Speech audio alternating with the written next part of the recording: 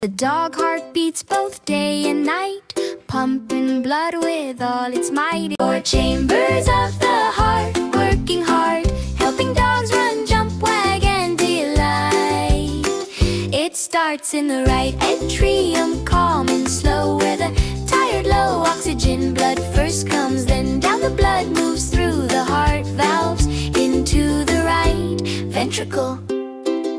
The right ventricle squeezes tight, sending blood to the lungs just right. There it picks up oxygen fresh and clean, making the blood bright and full of oxygen. The blood comes back feeling brand new to the left atrium, passing through. Then it heads down through the valve to the strong left ventricle. The left ventricle gives a mighty pump, sending blood with oxygen through the body.